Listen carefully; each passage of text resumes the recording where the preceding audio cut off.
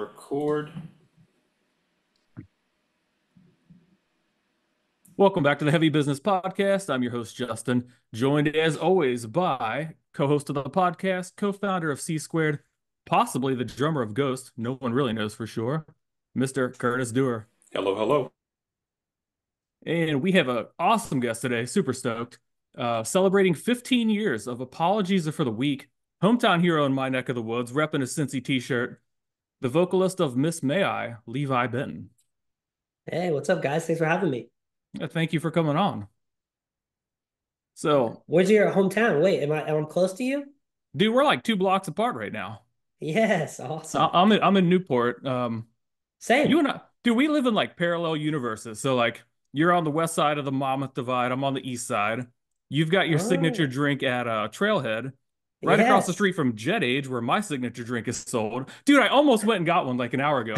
It's an interesting concept, lemonade espresso. I'm gonna have to try it today. It's good. Wow, that's Lemonade. cool. I Wait, didn't know wait, there's wait, other wait, wait, metalheads in wait, Newport. wait, wait. Lemonade espresso? That's a thing. Yeah, it's a thing. Wow. Yeah, it's an Americano, just instead of water, you put lemonade. It's like a summer drink. Interesting. Cool. It sounds like it could be potentially refreshing, potentially weird, but yeah, I'm gonna have to go get one and let you know how I feel about it. But yeah, so let's roll back the clock, man. 2009, Devil Wears Prada's blowing up. Like everything Rise Records touches seems to turn to gold at the time. You're a high school kid, I believe, in 2009. You're walking Yep. into an inconspicuous little dirty garage in Connorsville, Indiana, about to lay down some tracks. You know the garage I'm talking about. Did you have any expectations going into that recording session for the album you're about to create? And could you have ever imagined that you would be re-recording those albums in 2024? No, it's definitely it's crazy and surreal. Like I always tell everybody, there's the story when we're meeting the label heads, like because at the time we're all working at Burger King or like just trying to figure it out, and to even get CDs or T-shirts pressed was a lot. So to us, the record label was like, "Wow, they're gonna pay for our CD sleeve." And I remember like just talking to the label, I'm like, "I just want to sell one sleeve." Da, da. And he's like, and then I'll never forget they like patted me on the back and they were like, "We're gonna sell way more than one sleeve." And it was just like such a typical like VH1 movie record label guy being like, "Oh, this will be great." And like our expectations were so low because we just wanted like a professionally printed version of our music. We never thought about like the trajectory of people hearing it. Like we just wanted something to be like, "We made this." And then yeah, it's crazy all these years later and that album's sort of stuck through time. Like it's not really dated. It's nice. Yeah, it's like with modern production, it sounds very current. Like it doesn't sound like an album from 15 years ago, which I think is a testament to the writing on that album. You listen to a lot of other albums from that period, even some of the Rise albums, they didn't age as well as that album did. So, kudos I on know that. it's crazy. The good thing our we don't have to dress like we did 15 years ago. That definitely did not age as well. I love looking back at those old pictures, man. We all looked goofy back then, and the scene was funny back then. I think you Yeah, guys you played a could. lot of the same venues we did, like the attic and underground and some of those sort of places. And yeah, it's like we were a walking stereotype. It was a phase, Yeah, but that I was think some of us, pre tight pants in the men's section. You had to go and really look for tight pants. yeah, yeah, yeah. Some people just got them in the other section, but Yeah. what I'd love to know, so you re-recorded these songs. I don't think a lot of people ever get a chance to like revisit an album they made so long ago. Obviously, Joey was in his very early stages. He was sort of figuring things out. He was really good. He was kind of ahead of his time, but like it was still like it was very primitive the way things were done back then when you'd make an album. What do you think the biggest difference was in making the album today versus making the album 15 years ago? I think the biggest thing is just our like talent and performances. Because back then it was like an idea still of like, hey, this is a low should be here. Should be a crazy high or a crazy solo. And like we knew what we wanted to make. So a lot of it is like a blender put together on the computer to make it happen. Sort of like a fake it till you make it. Because at the time too, we were only playing on the weekends. So like we only knew how to play for 48 hours and then take a week off, play for like we weren't really conditioned like we are now.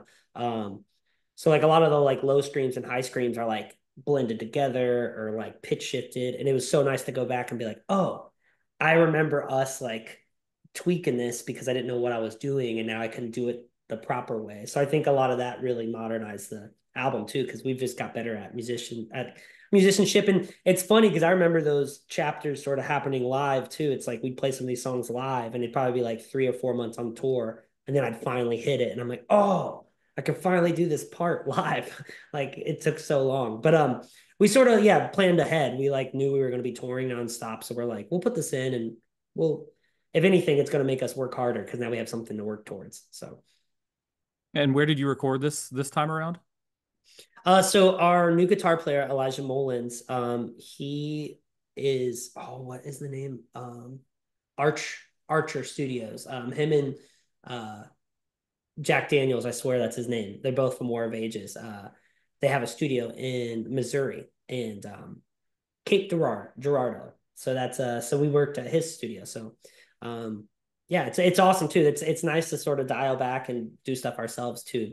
It's a definitely a cool environment that we've really never done. We've always either went to real bougie studios or had like a hybrid thing to where we'd fly out producers. So it was nice to just do it ourselves. And you really didn't need a producer this time because the songs were kind of already written, which is Exactly. cool. Yeah. It's cool to What was the record an album and have a reference track. You're like, can you just play the reference to hear what we're supposed to be doing? how much of the stuff do you think? Well, I think you have new guitarists, right? Are both of your guitarists new at this point? Yes. Yep. It's just Elijah now. So So are you the only one that played on both iterations of this album? no, me and Jared, our drummer. Okay. So yeah, so Ryan wasn't on this. He actually left the band only while we were in the studio. So he left before we went into the studio. This guy named Josh Gillespie recorded it, and then he only lasted 1 week on tour, and then Ryan came back. So Ryan only missed the recording of the album. That's funny. So So everybody had to learn the album essentially then, so that's kind of cool. When pretty you were much, going yeah. back, not all songs age the same. I do think most of these songs age pretty well, but you wrote this stuff 15 years ago. Like you were a different person 15 years ago. Were there any songs that you were like, I don't want to say hesitant, but maybe some that you were kind of like, I don't know about revisiting this one, or maybe some that you were just really excited to like put a new spin on? Yeah, there actually wasn't any I didn't want to revisit. Just, and I think the what helps with that is we've always been like self-aware and made it a point to sort of be pretty vague purposely in our lyrical content to make it like very universal. So I think that really helped. And then yeah, it goes back to the performances. There was a lot of stuff like Arms of a Messiah is like a very chaotic song, and I've always wanted to like go back and retrack it because I would never actually revisit listening to this album because I sort of hated my vocals on the original. I thought they were too harsh. Uh, just because like like I said, didn't know what I was doing. So it was nice to go back because I love playing the songs. I just hated hearing myself on the album. Um, so a lot of it, I was excited to go back and be like, oh, I can't wait to do this, or like not punch a line, like do the whole line in one breath. Like there's a lot of cool stuff that I'm like, oh, I can put a cool spin on this or a cool pronunciation to really spice it up. Yeah. And I think you did a phenomenal job. I think the re-recorded versions, I think they stay true enough to the originals, but like again, they do feel modern, they feel fresh again, which is cool. That's awesome. Thank What you. was the thought process in like putting a guest vocalist on every track? So that was sort of our only stipulation. We are a band notorious for we just like to mix things up, and obviously sometimes that blows up in our face. And sometimes, or sorry, going into this, we've obviously had anniversaries come up for different things, and this came up with the label, and we're sort of in a downtime just because of parenthood right now. So it was like something to sort of fill our calendar. But when we were going to do it and celebrate it, it just felt so stale just re-recording it and putting it out. So we were like, went to the drawing board of like, how can we spice this up? Should we add new songs to it? Like do DJ remixes, whatever, have some features. And then when that got brought up, we're like, what if we just try to fill the whole album? And then immediately the label and management were like, that's too much of a headache. That's not possible. Like it sounds cool, but logistically it'll be crazy. And we literally were like, give us the weekend and we'll figure it out. And then like literally I would say under 48 hours, I texted everyone on the album, and they all texted back, anything you need, bro, I got you. Like, and they're like, I got all green lights. And then it was awesome because the next week I just went to the label and I was like, don't worry about it. Everyone said yes. Like, just send them the songs. And yeah, it was such a good, which is awesome because it's all about the celebration and friends anyway. So it's cool. I know people don't know the behind the scenes, but behind the scenes, it was so awesome because it really did. It was just friends like giving us high fives and like coming in and singing the songs with us. So it was I awesome. think a lot of the guest vocalists were bands you either played with early on or like on your first tours or Yeah. sort of the people you met around that era, which kind of brought it full circle. Yeah, that was one of our points. It was cool too because now there's an impending doom resurgence, but it was cool to bring Brooke sort of out of retirement a little bit and hit him up and be like, "Hey, you took us on your first tour. Do you want to like jump behind the mic again and sing on some of these songs with us?" And then the other cool thing was like we've met bands along the way that we knew were inspired by that album, so it was cool to reach out to Currents and Silent Planet and know that they loved that album when they were inspired to start their bands. So it was cool to be like, hey, do you want to? Same with Fit for a King, like they loved that album when they were starting Fit for a King, so it was cool to be like, hey, do you guys want to sing on the songs you loved back then? It was a cool full circle moment. Now, do you feel kind of like a proud dad when you watch a band like Currents or Fit for a King? Like these are bands that are killing it right now. And they were Oh inspired yeah, by your album and now they're on your album again. So yeah, it's definitely crazy. Like especially Currents because we took them out on their first US tour and their first European tour, and now they're taking us out in Europe, and uh it's just so awesome because like yeah, I remember being those guys going out with like Bleeding Through or Impending Doom or All That Remains, and they're just like showing us the ropes and like what not to do and how to like condition yourself. And it is cool to pay that forward. You always knew that time would come and it just sort of pops up one day and you're like, oh, it's here. We are the old guys now. you are the you are the scene elder now. Exactly. So since we're on the topic of touring, we could shift gears and talk about touring. Now, you guys have a US tour next month. I think it's pretty much the entire month of October. It wraps up Yep. November 3rd. You're putting on a festival in Covington, Kentucky at Madison Theater, which is pretty cool. Relentless Fest. Have you guys had a chance to start playing these songs yet? Have you rehearsed as a band and actually run the set yet? It's funny, the last 3 days, and my chat is exploding like the last few days too, of everyone rehearsing. Um, so I think like we got some new stuff we've been working on. So there is some new music for the tour. So that's been sort of our main mindset. But we knew right when we were leaving the studio, which was like a couple weeks ago, we're like, oh, when we leave the studio, we're gonna have to start rehearsing for this freaking tour. And now it's the time has came. So we've been rehearsing it. I think the hardest thing is there's so many of these tracks that have never made it to our live set, which is also exciting, but it's just like, whew, the reason they didn't make it to our live set is there were a lot. So now we have to play them. So we will find out. It's also a lot of songs. So, I mean, if you're putting new songs in, so you're playing more than just the album in its entirety. Yes, the stage and the set is sort of like a double feature. So which is really cool. We've because it's sort of like a new chapter of Miss May I with new music coming out, a new lineup. Sort of this re-release is sort of like a bookmark of like, okay, this was us. This is a new chapter. We're also approaching the stage and our performance different, which we've never done. And I think because of that, it just felt stale because we've played 1,500 shows on tour. So it's nice to go and be like, well, how can we change this up? And now's the time. So yeah, it's like a two-part show, which we're really excited. I think people are gonna love it because everything changes on stage when the music changes. So Very cool. That's awesome. I can't wait to see it. Are you gonna, so that'll be the same thing at the Madison show? yep, at Relentless Fest. Yeah, it'll Very actually be cool. scaled up for that show. So that's the biggest show of the tour, which we're really excited for. And that's called Relentless Fest. Do I have that right? Yep, Relentless Fest. Yeah. So it used to be Relentless Eve in Dayton, Ohio, for a few years, pre no post pandemic. And there's no really venues in Dayton. So we were turning a wedding venue into a venue once a year. And I just think we were stressing the owners out because it was like one day a year, it was really rowdy. The bar was packed, people are smashing stuff.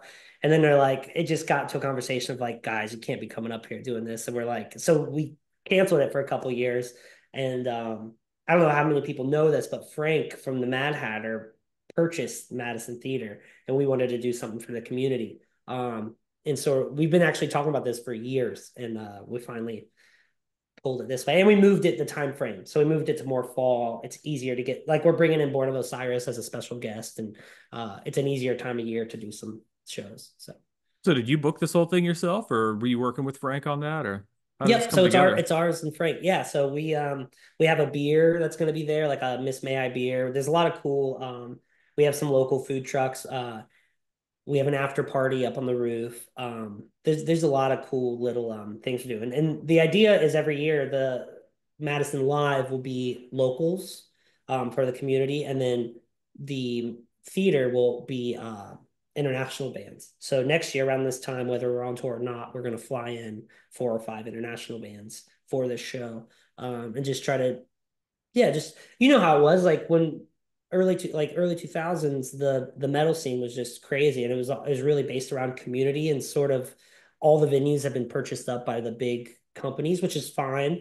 They make them great and they keep them sustained, but it sort of lost that community aspect. So this one being locally owned, we're sort of coming in and being like, let's keep it community based and sort of bring back that vibe of like those unicorn fests and those floor shows like back in the day. So Yeah, that's awesome, man.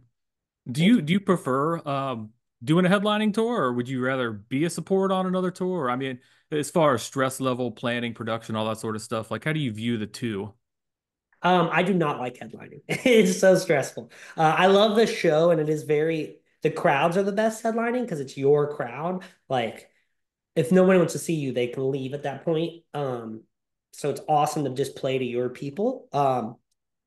But I love the challenge of winning people over. So I love festivals. I love supporting because I sort of have to work harder on our show because I have to win these people over that don't like us. And it's awesome to watch them from the first song to the 10th song be nodding their head and having a Miss May I shirt in their hands. But in like in the stress level of like, oh, if the show's not doing great or it's not up to us, and just being done earlier, there's a lot of perks of supporting. But headlining, it's becoming more fun the older we're getting because I think this might be our the most fun we've had headlining because it's a theatrical set other than just like jumping up there, putting cabs and lights and being as crazy as we can. It's more theatrical. So I think I might like that because it's more of a performance every night, not really just playing with your dudes. So, and obviously we haven't done it yet. So it's right now it's just on paper and there's digital mock-ups and stuff. So until it's actually done, I don't know how much I like it. But I think this is a new chapter for us to sort of like headlining more. And it just reminds me of like when you see Avenged or Lamb of God or see, I know you made a ghost joke earlier, but like those bands, there's like a it's a show. It's like you're going to see something at like yeah, like a theater. And we're sort of growing into that for this tour. And I think that might make I might like that because there's gonna be cues and some movements I have to like. Instead of just thinking about playing, I'm actually there's so many other things I'm thinking about that's just gonna make it like a let's get to the finish line. Let's get to the finish line. So That's awesome. Yeah, I mean, that's big boy stuff. You're doing big guy stuff now, you know? You're we're not just trying. throwing your you're not just playing 45 minutes and running off the stage and, going back to the van or It, whatever. yeah, It's a lot different it's than when you funny. I wrote this think album the first time, you know? oh, I so dude, yeah, I remember this first album. All we wanted was road cases, and now it's like we have all this other stuff that I'm like, oh my gosh, I would have never thought I'd been standing on a lighting queue X for this song. Like that didn't exist. It was just like two stick PAs. We're playing like somebody's garage when we released this album. So it's cool doing Yeah. this. I mean, that's incredible. So I have to ask you, since you said the magic word here, you had a tweet, 2023, I believe you had responded to a tweet, and you had talked about touring with Avenged Sevenfold. I'm gonna just quote you. You said, "Yo, did a whole summer festival tour with Avenged Sevenfold. Came home with $400 each. I feel this to my core. Starving artist is a real thing." I don't think I've ever seen anyone ask you about this tweet, so I'm sorry if you've been asked about it 1,000 times. But like, I want to know how in the hell this happened. Like, can we talk about that? You okay talking about that? Yeah, no, that we could totally. It's so funny. This tweet has haunted me since I posted that. Which people never want to know behind the curtains. Well, that's I what we think I talk might. about on this show. So I mean, That's we're all that's about the our behind the curtains. that's our whole modus operandi, dude. Yeah. No, that it's good. So long story short, we were in like the doing everything you're not supposed to do and what all older bands tell you not to do of like keep your rights, own all your stuff, do that. We were just kids. We didn't really have bills as much. Like now we have different we got famous so young that we were just being kids for a long time. So even though people told us not to do these things, we signed every bad contract you can imagine. And they're not even bad. I'm not gonna say they're bad. They helped our career, got us to where we're at.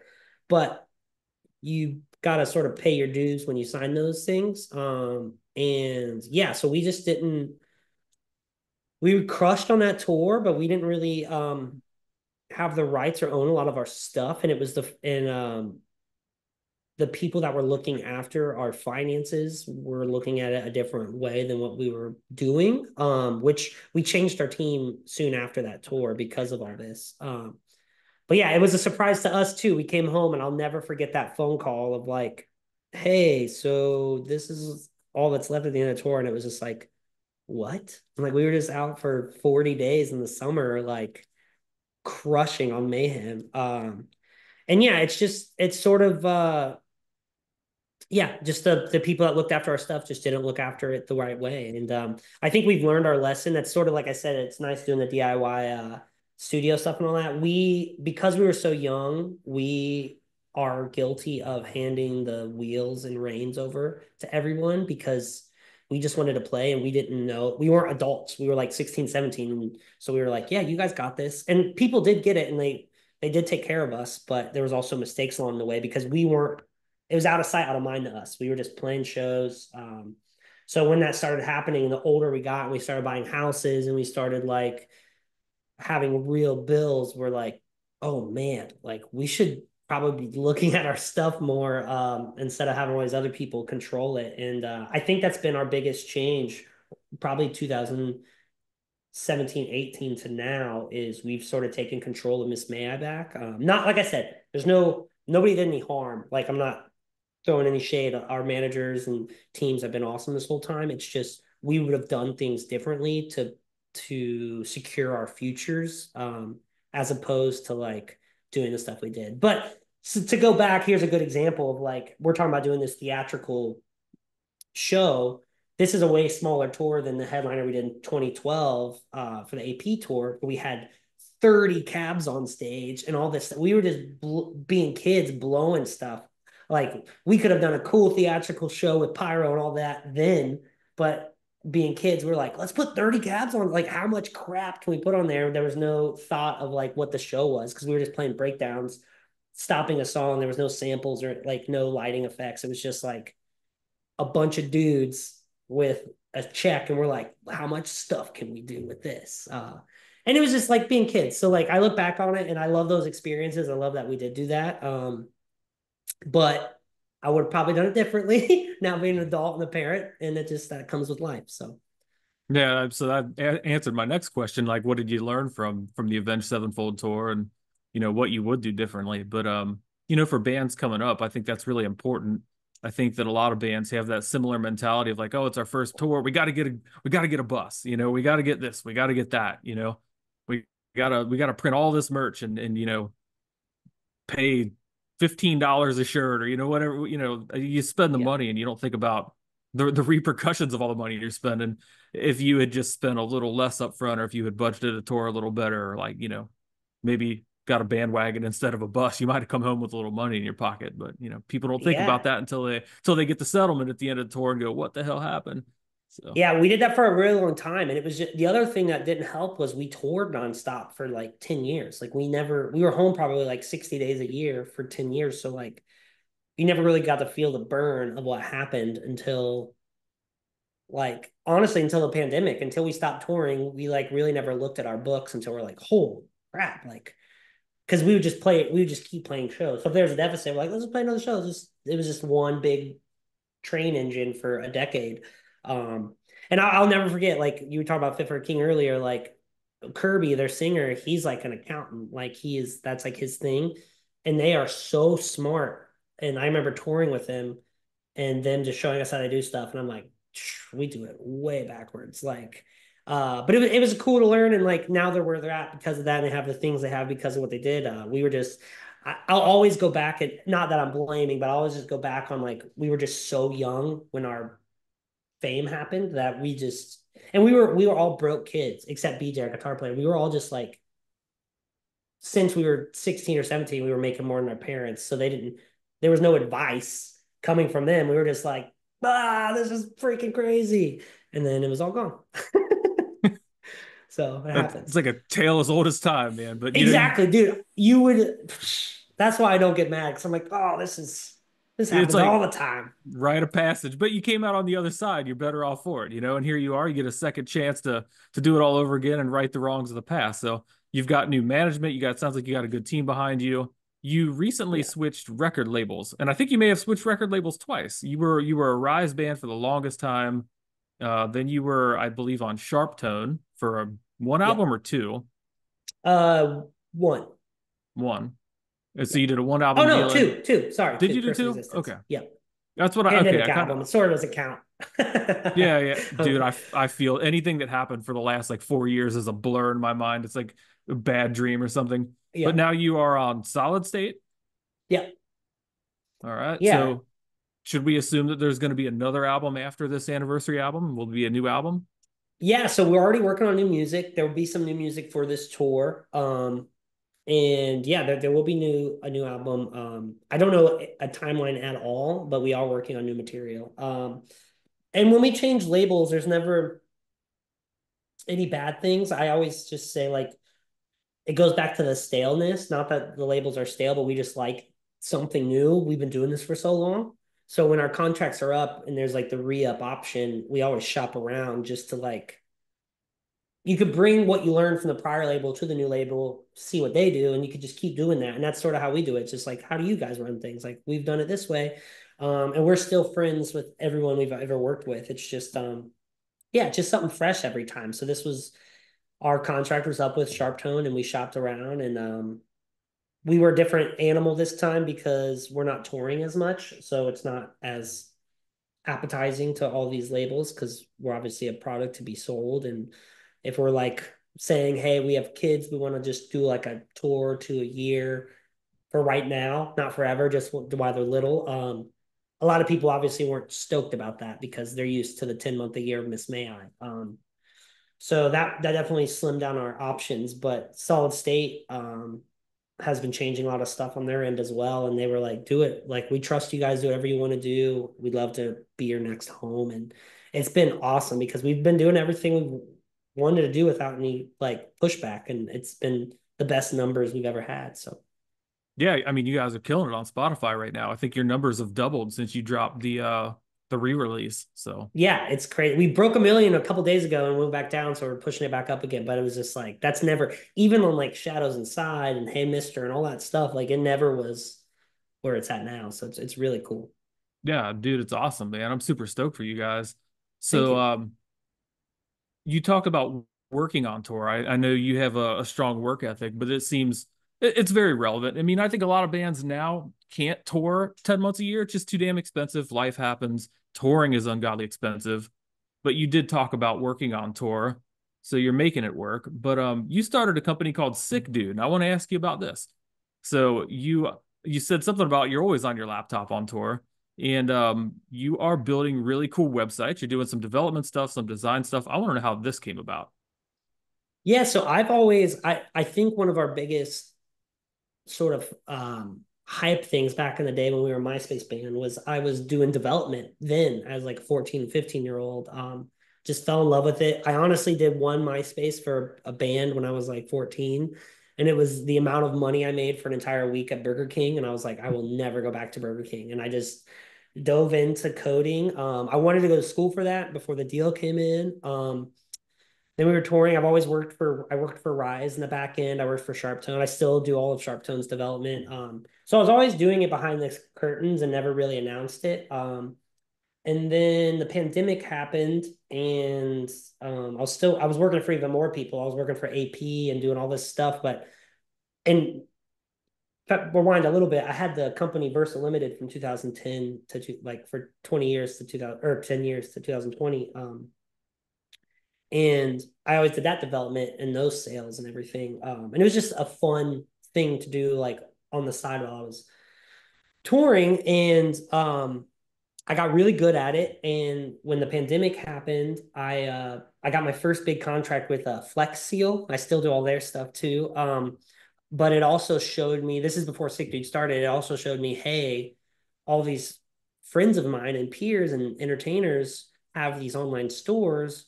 People are buying the most stuff they've ever bought online because they can't leave their house right now.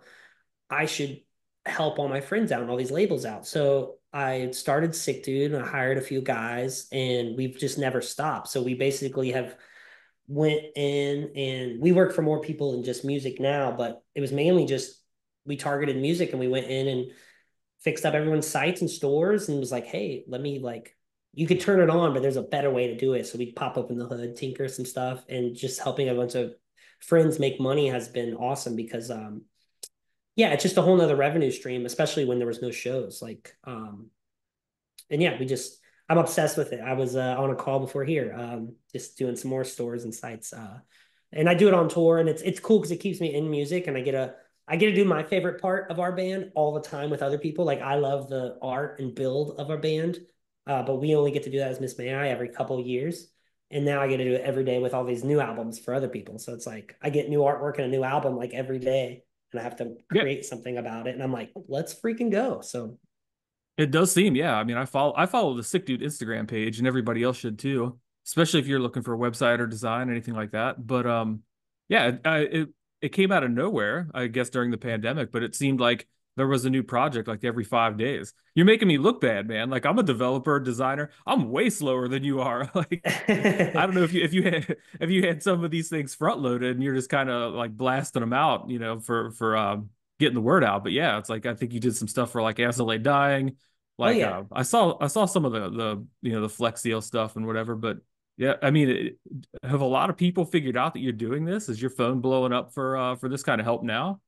So it's funny, Instagram was the first time going public. So from the beginning of the pandemic until that Instagram was just like 3 weeks ago, we were just word of mouth because we were just so busy. And we just wanted to ramp up work. So we actually that was like our first time going like public. Like our website for the longest time was just a button that said email us. And it was just no portfolio or anything because it was just word of mouth. Like it was just like if you know us, you'll find us. And now, yeah, we've been doing it's been insane. Since we started the Instagram, it has definitely been insane. But in a good way. We're just setting up new things. We just got into applications. So we're doing some big boy development lately, which I'm very excited to launch some of the stuff we're doing. But yeah, it's something I'm like super passionate and love. And the fun thing is it's a cool creative outlet, keeping it within music because there's just so much uncharted territory of like how we can make this better and cooler. And with especially with the times changing and getting more technological anyways, it's like a new frontier. It's awesome. So Yeah, band websites have been historically atrocious for like the last, 20 that's years. my sales pitch. I Man, know. yeah, that mine too. It's like you don't have to have this like horrid GeoCities looking dated, I don't know. But yeah, I mean, dude, you did a site for like Bad Omens, Ice Nine Kills. Like I'm going through your list here, man. These are some heavy hitters. Like you're doing it, man. So that's super Thank you. cool. So, I mean, that's something that, you say you got a team working for you. You can never beat, just for you young dudes, like you can never beat what I would call like a passive income revenue where you've got a team of people working for you. You can go on tour. You don't have to come home and worry if you're going to be able to like keep the lights on because you've got this other stuff going on. So, side hustles are like all the rage. And I feel like if you're going to be in a successful band, especially a band that tours, you have to have more than one income stream coming in. It's the reality of the times we're living in. I wanted, Everyone I know, I wanted, even to the biggest. Oh, sorry, keep going. I was going to ask Go ahead, you Curtis. actually, Levi. One thing that a lot of bands come to us about, like we do PR, and they say, I don't need a website because I have an Instagram page, Facebook page. Can you kind of go over why they need that? Because I try to explain it to them, kind of goes over their heads. So let's hear Yeah, you yeah. explain it. So one of our big pushes is we develop Shopify themes from scratch. And the reason we develop on Shopify code is because it can do the conversions in e-commerce. So what we were seeing was like, so like you're saying, if a band has Instagram or a Twitter, they have all these links that they're pushing out and they're trying to get people to go to. And the reason we code the way we do and sort of consolidate the website and the store into one is because the conversions are just so much higher if you're just sending one URL out. So if it's even with music videos and stuff, it's like, why send them to your YouTube if you can embed it and have the same thing on your site? So it's just like we just put into people's head to drill their website into people's instead of like because the label also is sharing. Like you have to think PR teams, Yep. labels, other band members, everyone's sharing these links. And 99% of the time, it's not the right or it's not the same link. They're sending them all over the place. And if you, the other thing is like getting the data. Like if you could send them to one place, you're getting all the data from one funnel instead of all these things you're trying to collect all this data and bring it together to use for marketing. That's not going to work. So it's like for Bad Omens, they had like badomens.com and then they had store.badomens was a completely different website hosted. So it's like we brought those two together and you could go on Bad Omens and go to videos and see every music video. You can go to their albums and look at all their albums. Like you could do everything from a site without ever leaving the website and then also promote your new t-shirts or albums and stuff. So that's why that's our big pitch is just like the consolidating is the best. The only time we ever run into issues is like with these bigger bands, some merch companies just have like a lock on those websites, which is fine. We work a way around it and try to be creative. But and if that does happen, the store dot whatever the band name is.com does work as well because you're keeping in there for conversions. But if you can slim it down to one URL, that is key. And obviously socials are cool and stuff, but even your socials, if your link to is that one link and it has everything there, you're gonna the traffic, everyone's just gonna that's the promotion, you know? I So think that is the best explanation I've ever heard for it. yeah. It helps like and you'll see the convert like the one of my coolest I won't say the band name, but I did this band recently, and we're not cheap because it's a lot of work. And they were just like on the fence of like, hey, should we do this? Should we not? And I was like, well, here's some of our like stats. Like, I think it'll help you guys. And what they make in 1 year of their online store when we consolidate everything, they made that amount in 12 hours. And they've been Wow. making that ever since. And it's been on for 4 months and they're just like, this is crazy. This helps us tour so much. This is like, we have so much more revenue. I was like, because they were sending people all over the place. And we just consolidated it. And then everyone's going to the same place to buy their new t-shirts or music or see what they're doing. And they just keep using that. So, And what kind of budget should a band be looking at if they're going to get a website? Like, not even necessarily just from you, but in general, how much would you say they should be budgeting? well, the cool thing is a lot of stuff is becoming more user friendly, especially with like AI and all that. And like in theme builders, like one of my dreams is to make, and this will happen in the next couple of years, is I want to make like a band theme that we could just give to people for $20. Like you for the startup bands that just can like be a little bit savvy, do their own graphics, like give you like a nice springboard. I would say if a band's savvy, they could do everything themselves for like $300 on a Shopify, and that's like you're doing the work, but that's about the cost it'll be. And then if you're hiring out, I would say like probably like $2,500. That's not bad. But that's That's all the super. graphics, That's that's everything super done. cheap. That's Yeah, not that bad. yeah, Well, the new CMS stuff, I mean, it like if you put out like a theme or a template, I mean, it's the stuff is so good now. Like even, Squarespace and I I, know. I dare I say like Wix. I mean, some of these things like they don't look half bad if you have a little bit of design sense and like you can it's all in how you skin it and how you style it. So I mean, yeah, if you put that out, I think that would do great. I think you would sell a lot of that. But yeah, I mean, the sites you're putting out though, they look great, man. They really look good. So if you're doing those for anywhere even remotely close to what you just said, that's a huge bargain. The other thing I would add to what you said is that social media, while it's great, you don't own it, you don't control it. The algorithm changes all the time. It's unpredictable. You have no freaking idea. They bury anything with a link in it anyway. So like, Hmm. if you're especially if you got a big following on Facebook, you might have 1 million followers on Facebook and you make a post. See how many reactions you get on 1 million, a page with 1 million followers. Maybe you get 200, maybe 200 people even see the thing. you really don't have control over that. Where if you own your website, you own it. You know, it's yours. It's always there. People know how to find you. And like you said, I mean, click through is obviously going to be higher.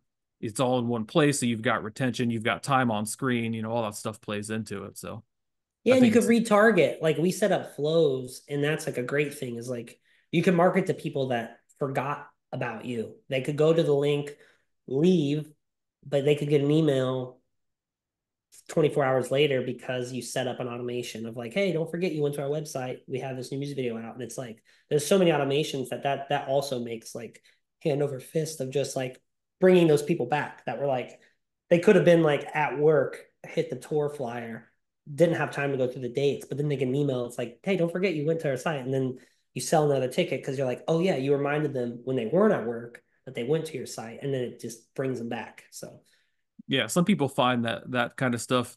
I don't want to say annoying, but some people like it, some people don't like it. I've always loved it because there are times where like you're at a stoplight, you know, or whatever. You're quickly, you know, you're between tasks, you're walking down the street and you do leave something in the cart. And I kind of like that reminder, like, hey, dude, you left this in the cart. Did you want to buy it? Because sometimes you're like, oh shit, yeah, I need to buy that. I forgot to buy it, or I thought I bought it, you know, whatever. So I really do like that kind of stuff. And it's cool that you're able to do that for, you know, for bands.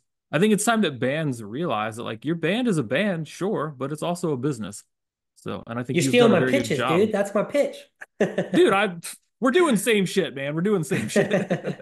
No, it's great, man. But it's true, you know, and I think that Miss May I is a great example, and I think that some of the work that you're putting out right now is a really, really good example. People should look at you if you want a roadmap of like how to do it right, how to make your stuff look cohesive, how to have your branding and everything. It's spot on, man. Like you've totally nailed it. So I'm actually surprised to hear that like you never went to design school, you never took development classes, anything. No, it's fun. So the Dayton School of Modern Art, I'm actually speaking there September 19th about being a designer, which is so funny because I wanted to go to that school, and it's so crazy full circle to be like on the panel to talk about my career. But yeah, I would have went to school, and I still like I do like schooling for coding on the side, not like proper school, but like by boot camps and stuff. Yeah. If life ever chilled out, I will probably go to school and try to get some classical training of it. But I also like the ruggedness of now I've worked with so many contractors over the decade of being designers that like I sort of prefer the self-taught ruggedness of design and coding because same with like music theory. It's like I butt heads with people that have music theory because like just because there's an outline doesn't mean that's the way it has to be. Um, you can also just go off the vibe and feelings and emotions. And same goes with coding and design. It's like just because there's an accessibility thing or just because these colors scientifically don't go together doesn't mean they can't for this situation because it feels a certain way. So I that's the other thing I do like being self-taught because yeah, I don't know. The music theory is just what I compare it to because if people listen to a guitar player that knows music theory and a guitar player that's self-taught, it's complete their shreddiness is completely different. Not that one's better than the other, but you can feel the difference, you know. Well, one of the So weirdest things that I've always found is because I did go to design school and like I've worked at a bunch of agencies and worked with a bunch of guys. I've got national awards and all that corny shit. It doesn't mean fuck all, man. Like I tell you straight up, like if you were to go to design school, you'd probably be sorely disappointed because they're not going to start you in a graduate program. Like you're going to have to go through all the remedial stuff. And I review portfolios at colleges all the time, man. They're not doing work that looks as good as some of the stuff that you're putting out. So it's like you if you're the weird parallel is the musician thing. If you understand principles, like I think structuring a song, structuring a website, structuring a design, it's all the same. Like if you understand composition, symmetry and asymmetry, like where to make the grid, where to break the grid, how to follow things, how to disrupt things so that they're interesting, you know. I think it's very weird how those Gestalt principles, like the rhythm and the flow of things, it's the same as writing a song. Like if you can make something interesting, you can make something interesting, you know. And exactly. I don't think you can't teach creativity. Like I've tried, you just can't do it. You Yep. either get it or you don't, and it's clear that you do get it. And again, like I hats off, man. I love the work. If I was reviewing Thank this portfolio, man, you pass with flying colors. you. So yeah, Thank keep you. up the good work. So Thank I you. think we're about out of time here. I can't tell you, man. It's been a pleasure. I sincerely appreciate you taking the time. I know you guys are busy. For people who want to check out what's going on, what is the best place to go right now currently? Yeah, so we actually just got missmai.com back. So Miss May Music or missmai.com. All goes to the same spot. Yeah, check us out. It has everything on there. Today we just announced our European tour of Apologies for the Week reunion. It's only 1 week only, so we're only there for 7 days. We go all through Europe and UK real quick, in and out. So I hope you guys can make it out. We haven't been there in years, so that's going to be really fun. That's in December. And then yeah, new music's coming out within the month, and new music's coming out next year. So yeah, there's a lot of stuff happening. So Very cool. Very excited for the new music. Curtis, you got anything else? Nope, I think we've covered everything. All right, Levi, again, it's been a pleasure. I thank you for coming on. Everybody, this has been Heavy Business. We'll see you next time.